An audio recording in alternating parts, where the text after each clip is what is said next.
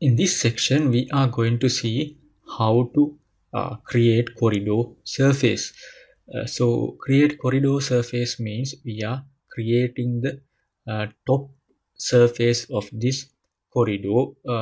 This is basically used for the display in cross sections. So to do that, we will select the corridor from here, then go to corridor properties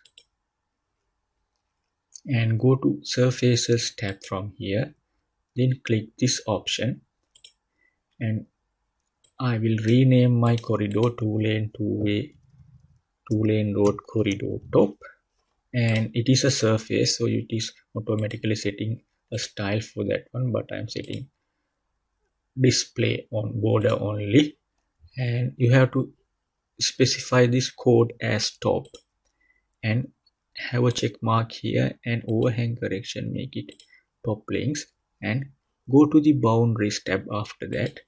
Then here right click and go to corridor extend as boundary and click OK and rebuild the corridor.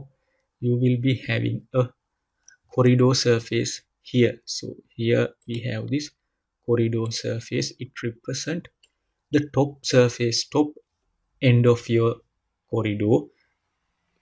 If I explain it more clearly, what happens is it will connect all these two top points across the corridor and create a surface, right? So I have selected that corridor top. If you go to object viewer from here, you will see how your road look like. So this is similar to the road we are creating. So this is the road we are creating. This is the top part of your corridor. So I press K, right? So once you create the corridor, you can do some other things as well. We will see in our next section.